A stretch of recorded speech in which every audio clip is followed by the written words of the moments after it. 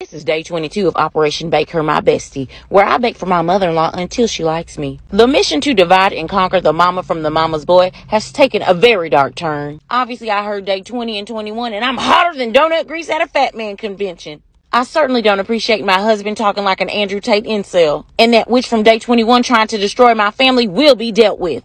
As soon as I find out who she is, that's not my mother-in-law's voice. But my mother-in-law may be the one to help me solve this. So I'm headed to her house. But of course I can't go empty-handed. So I made twice-baked sweet potatoes full of brown sugar and spices and some mascarpone cheese. Then topped with toasted marshmallows. I need y'all's help too to figure out who the spy is. Tell me in the comments what clues we have so far.